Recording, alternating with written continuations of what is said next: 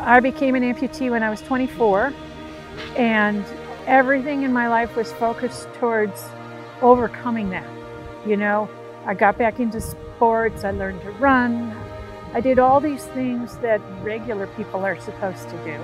And being young with a disability isn't so bad, but as you get over 50, kind of some of the grief comes back.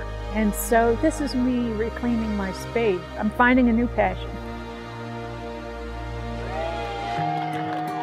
I mean, a highlight is just being around with people that you're not sticking out like a sore thumb. It's being around people like me or people who have been through something like me, because so many people I meet in a day's work have no understanding. There's a sense of relationship with these people that is just really easy.